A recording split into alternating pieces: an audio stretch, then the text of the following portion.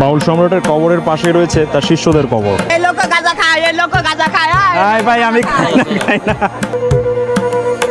ওইখানেই কিন্তু মূলত সব বাঁশির আখড়া।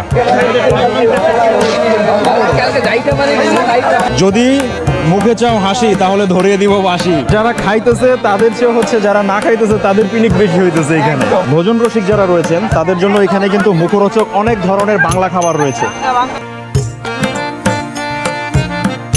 লালন শাহীর স্মৃতি বিজড়িত কুমারখালীতে আপনাদের সবাইকে জানাচ্ছি স্বাগতম।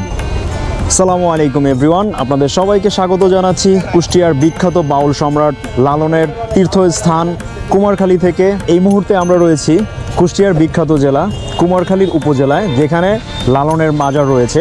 সেই লালন শাহীর মাজারে যাব আমরা এখন। সেখানকার বর্তমান কি পরিস্থিতি সেটা আপনাদেরকে দেখানোর চেষ্টা করব, আর সেই সাথে আশপাশের যে পরিবেশ পরিস্থিতি রয়েছে সেগুলো তো অবশ্যই এক্সপ্লোর করব। আর সেই সাথে দেখব এই তিরোধাম অনুষ্ঠানকে কেন্দ্র করে কিন্তু বিশাল বড় লালন শাহের একটা মেলাও এখানে অনুষ্ঠিত হয়। সেখানে দেশের বিভিন্ন জায়গা থেকে লালন ভক্ত আর সেই সাথে অনেক অনুরাগীরাও ছুটে আসে। আর সেই সাথে যারা ভ্রমণ পিপাসু রয়েছে তারা তো অবশ্যই আসে নিঃসন্দেহে।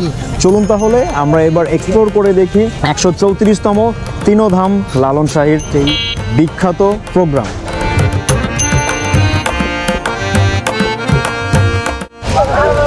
এই হচ্ছে মাজারের মূল ফটক। তো এই রাস্তা ধরে আমরা হচ্ছে এখন হেঁটে যাব বাজার প্রাঙ্গণে। তো চলুন তাহলে যেতে থাকি আর আপনাদেরকে দেখাতে থাকি বাউল অনুরাগীদের সেই তিরোধাম অনুষ্ঠান।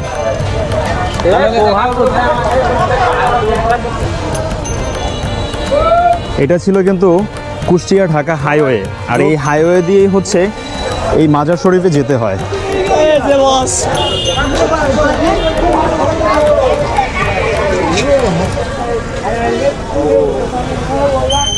আর সাথে দেখতে পাচ্ছি আমরা কুষ্টিয়ার যে রেল লাইনটা রয়েছে।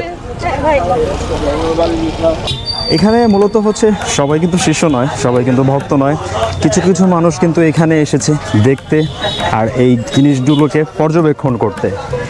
তার মধ্যে আমিও অন্যতম। আমিও মূলত হচ্ছে দেখতে আসছি প্লাস আপনাদেরকে দেখাতে আসছি। হঠাৎ করে এই ভিডিও দেখলে আপনারা বুঝতে পারবেন না। এই ভিডিও বুঝতে হলে আপনাদেরকে পূর্বের আরও 2টা পর্ব দেখতে হবে, আর পূর্বের 2টা পর্বের লিঙ্ক এই ভিডিওর ডেসক্রিপশন বক্সে দেয়া আছে আপনাদের সুবিধার্থে।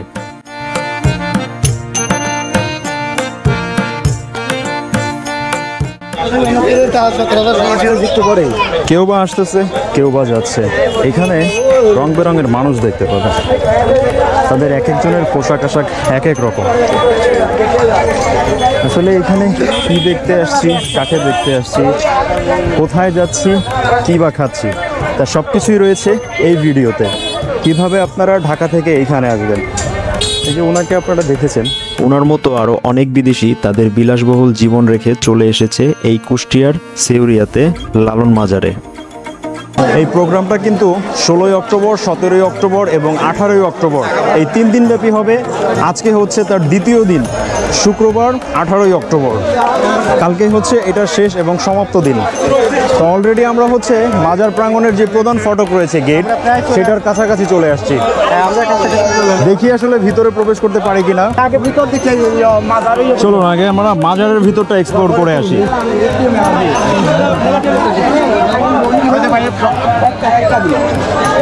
দেখতেই পাচ্ছেন মানুষের কি পরিমাণে ঢল।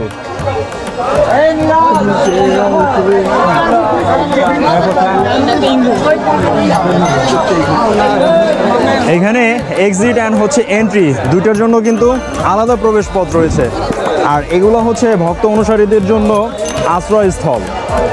আর এই সামনেই হচ্ছে মাজারের মূল যেই গম্বুজটা দেখতে পাচ্ছি। তো চলুন আরেকটু সামনে গিয়ে আপনাদেরকে এক্সপ্লোর করে দেখাই। ঢাকা থেকে ইজি ওয়েতে আপনারা বাস অথবা ট্রেনে করে চলে আসতে পারবেন কুষ্টিয়ার এই কুমারখালীতে। সেই ক্ষেত্রে আপনাদের ভাড়া শ্রেণীভেদ এক একটা এক এক রকম হবে। আমি এখন রয়েছি মাজার শরীফের যে প্রধান ফটকটা রয়েছে। আমার পিছনেই দেখতে পাচ্ছেন বাউল সম্রাট লালন শাহের মাজার শরীফ। আর এখানে প্রচুর পরিমাণে ইউটিউব কন্টেন্ট ক্রিয়েটর রয়েছে, সেই সাথে রয়েছে তার ভক্ত অনুসারী অনুরাগী, আর সেই সাথে হচ্ছে উৎসব জনতা। সব কিছু মিলিয়ে এই জায়গার পরিবেশটা সত্যি উৎসব মুখর হতে চলেছে।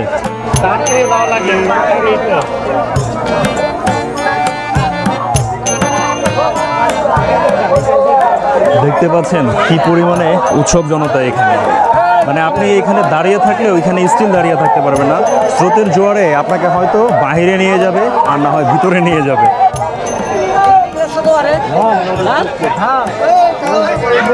এই হচ্ছে কুষ্টিয়ার বিখ্যাত বাউল সম্রাট লালন শাহের মাজার শরীফ। তো চলুন আর একটু সামনে থেকে আপনাদেরকে এক্সপ্লোর করে দেখাই। তো দেখতেই পাচ্ছেন ভক্ত অনুসারীরা, অনুরাগীরা এখানে তাদের যুগলবন্দি করতেছে এই মাজার শরীফের সাথে।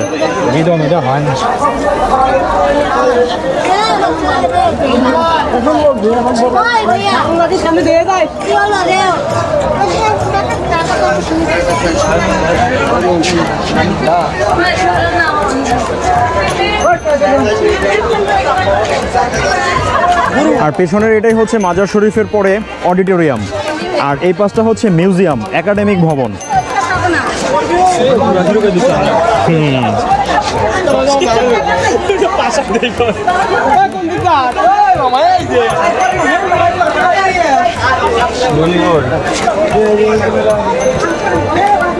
আর এখানে হচ্ছে বাউল সম্রাট লালন শাহের একটা ভাস্কর্যে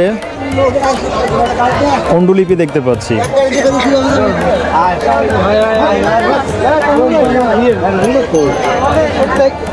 মাজার শরীফের ঠিক পেছনের বাম দিকে হচ্ছে এরকম একটা স্মৃতি ভাস্কর্য দেখা যাবে। আর এটা হচ্ছে মাজার শরীফের ভেতরের অংশ। বাউল সম্রাটের কবরের পাশে রয়েছে তার শিষ্যদের কবর।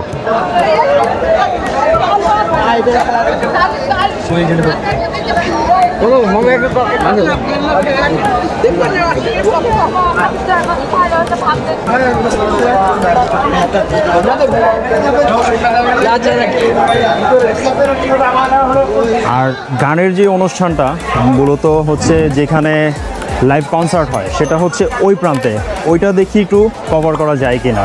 আর ওইখানেই কিন্তু মূলত সব বাঁশির আখড়া।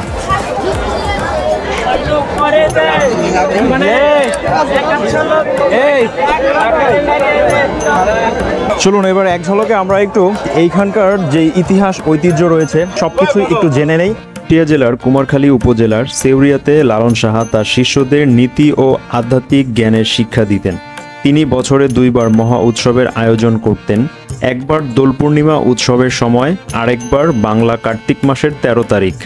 এই 2 সময়ে লালন আক্রায় বিশাল মেলা হয়। এই মেলাকে কেন্দ্র করে দেশ বিদেশ থেকে তার ভক্ত অনুরাগীরা ছুটে আসেন তীর্ণধাম অনুষ্ঠানে। এছাড়াও তার কবরের পাশে সারিবদ্ধভাবে রয়েছে শিষ্যদের কবর। আরও একটা বিষয়ে আপনাদেরকে অবগত করে রাখি, লালন শাহ ছিলেন মূলত মানব ধর্মে বিশ্বাসী।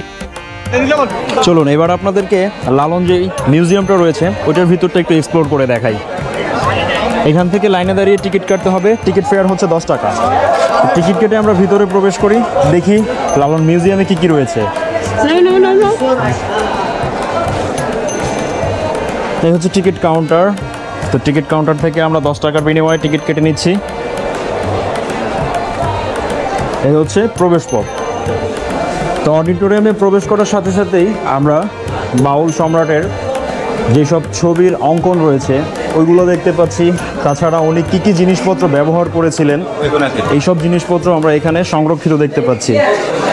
এটা হচ্ছে জলচৌকি, যেখানে উনি বসতেন, আর সেই সাথে হচ্ছে উনি যেভাবে চিকিৎসা সেবা দিতেন মানুষকে। আর এই যে হচ্ছে ওনার একতারাগুলো। এছাড়াও রয়েছে উনি এখানে যে এটাকে আই থিঙ্ক হুক্কা বলে, তো ওইটা উনি সেবন করতো। এছাড়াও ওনার এই যে আরও যেসব ব্যবহৃত জিনিসপত্র রয়েছে সেগুলোর একাংশ দেখতে পাচ্ছি। আর সেই সাথে এই যে এখানে আরও অনেক কিছুই দেখতে পাচ্ছি। আর এটা মূলত হচ্ছে ওনার লাঠি মোবারক ছিল, এটা হচ্ছে ওনার পাদুকা ছিল।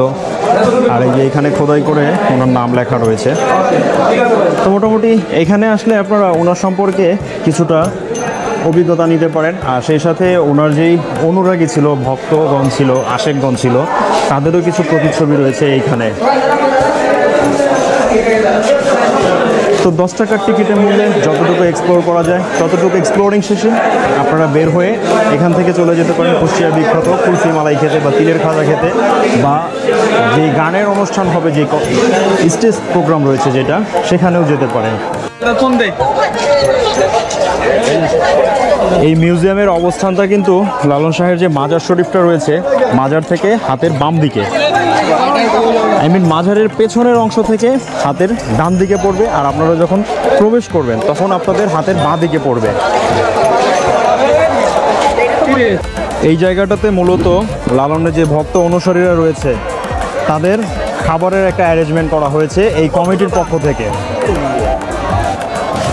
আর এছাড়া এই মাজারের আশপাশ দিয়ে তাদের ভক্ত অনুসারীদের জন্য আবাসস্থলের ব্যবস্থা করা হয়েছে। পুরো মাজার প্রাঙ্গণ জুড়েই ছড়িয়ে ছিটিয়ে রয়েছে বহু অগণিত লালন ভক্ত, লালন অনুসারী, আর সেই সাথে উৎসব জনতা।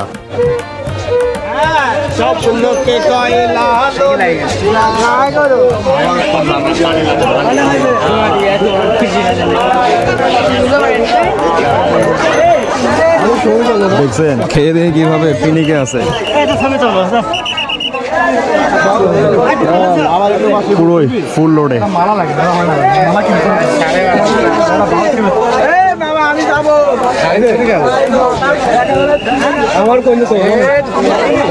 দেখেন বাঁশিটাতে ফু দেয় কিভাবে।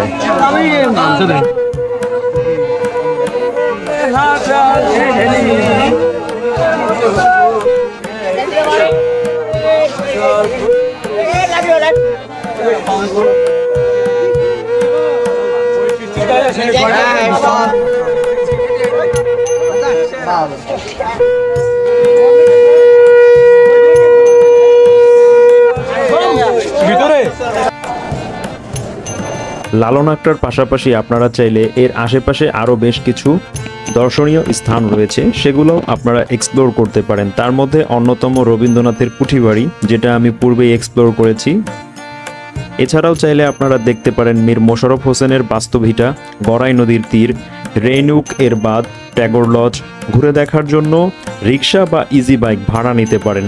সেই ক্ষেত্রে অবশ্যই আপনারা তাদের সাথে ভাড়াটা একটু মিটিয়ে নেবেন।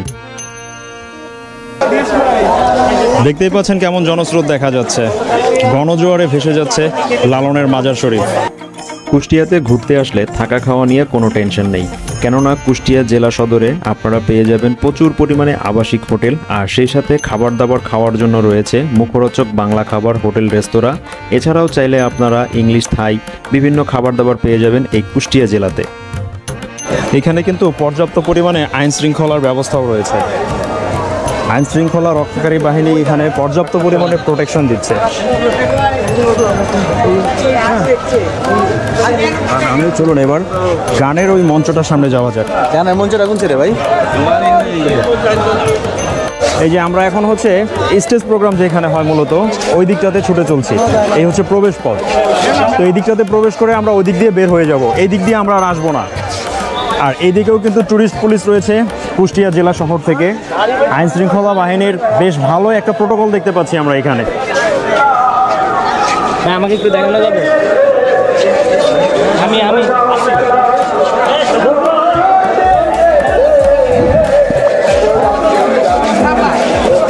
পুরোটাই কিন্তু সিসিটিভির আওতাধীন।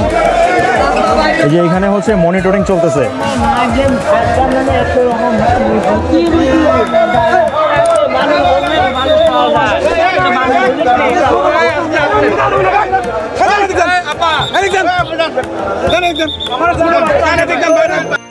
ওই যে দেখুন পলকি টানতেছে, যেটাকে বাঁশি বলে তারা। এটার কিন্তু একটা প্রবাদ আছে, যদি মুখে চাও হাসি তাহলে ধরিয়ে দিব বাঁশি।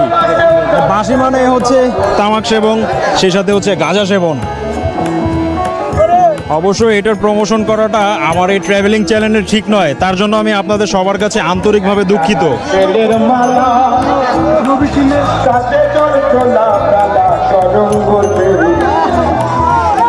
মূল মঞ্চটা এখানেই করা হয়েছে। ইউটিউব চ্যানেলের নাম কি? মাহিম ট্রাভেলার। এখানে কিন্তু আপনারা বাহারি রকমের পানও পাবেন, আর সেই সাথে লালনের ব্যবহারকৃত যেসব জিনিসপত্র রয়েছে অবিকল সেটার কপিও পেয়ে যাবেন আপনারা। এই হচ্ছে লাইভ কনসার্ট স্টেজ।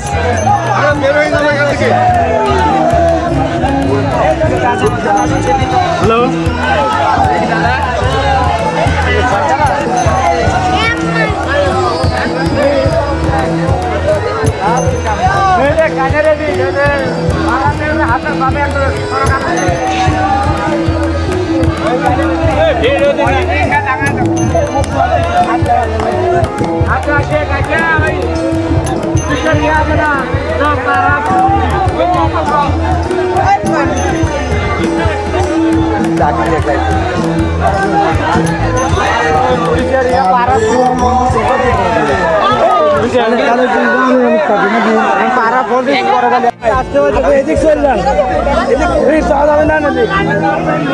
দেখতেই পাচ্ছেন আপনারা এখানে কি একটা অবস্থা, মানে মানুষ নড়াচড়া করতে পারতেছে না, এরকম একটা অবস্থা।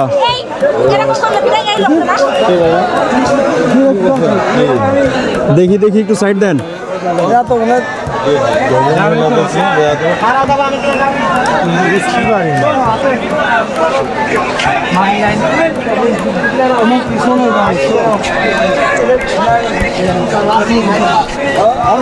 যারা খাইতেছে তাদের চেয়ে হচ্ছে যারা না খাইতেছে তাদের পিনিক বেশি হইতেছে এখানে। একদম পুরাই মাথা চক্কর দিয়ে ঘুরে যেতেছে, মনে হইতেছে যে আমি নিজেই খাইতেছি, এরকম একটা ফিল, অথচ আমি এটার ধারে কাছেও নাই। ভাই এই হচ্ছে আসল আকড়া, এখানে মূলত হচ্ছে তারা সেবন করে থাকে, এই যে দেখতেই পাচ্ছেন। হ্যাঁ এই লোক গাঁজা খায়, এই লোক গাঁজা খায়। আয় ভাই আমি খাই না এই ভাই ওই লোক খায়, ওই লোক দুই টান মারেছে দেখো রে ভাই, ওই লোক দুই টান মারেছে, দুই টান গাঁজা একা খাইছে। এই যে এই পাশের যা দেখতে পাচ্ছেন পুরোটাই হচ্ছে গাঁজার আকড়া। এইখানে আসলে আপনি না খেলেও অটোমেটিকলি হচ্ছে আপনার ফিল হয়ে যাবে, আই মিন পিনিক হয়ে যাবে। তাই যত দ্রুত সম্ভব এই জায়গা থেকে ডিপার্চার নিতে হবে। আমার অবস্থা কিন্তু সিরিয়াস হয়ে যাচ্ছে, কারণ এগুলোর ফিল এর আগে কখনোই আসেনি। মানে এখানে এসে এইরকম একটা স্মেল পুরো মাথা চক্কর দিচ্ছে, বেশিক্ষণ এখানে টিকে থাকতে পারতেছি না, যত দ্রুত সম্ভব এখান থেকে বের হতে হবে। ভোজন রসিক যারা রয়েছেন তাদের জন্য এখানে কিন্তু মুখরোচক অনেক ধরনের বাংলা খাবার রয়েছে। এই যে এখানে রয়েছে মুরগির চিকেন, তারপর হচ্ছে আরও বিভিন্ন ধরনের মাছ, মাংস, গোস আইটেম, এভরিথিং যা কিছু রয়েছে সবই হচ্ছে বাংলা খাবার। তো আপনারা চাইলে হচ্ছে এখানে এক্সপ্লোর শেষে আপনাদের ক্ষুধাটা নিবারণ করতে পারেন। খাবার দাবারের কোনো কমতি নেই এখানে। মুরগি বিরিয়ানি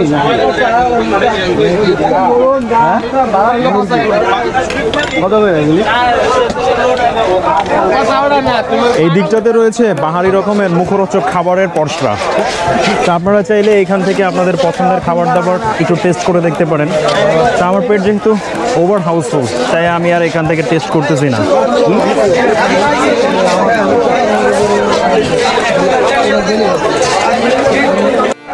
কোন জায়গা থেকে আনছেন? যশোরের মিষ্টান্ন।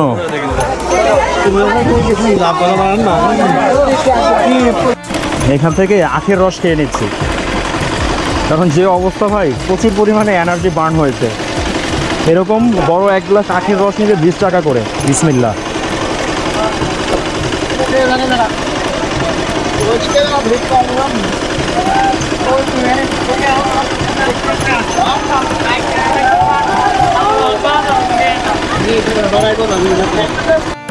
এই দিকটাতে মূলত হচ্ছে আসবাবপত্রের যে মেলা রয়েছে, এখান থেকে আপনারা বাসাবাড়ির আসবাবপত্র পেয়ে যাবেন। আর সেই সাথে হচ্ছে একটা বেডরুম সাজানোর জন্য যেসব নিত্য প্রয়োজনীয় জিনিসপত্রের প্রয়োজন, তার সব কিছুই রয়েছে এখানে।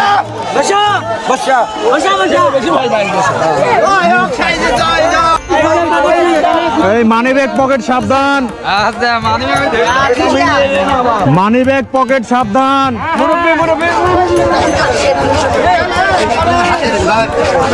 যাক, অবশেষে নিস্তার পেলাম।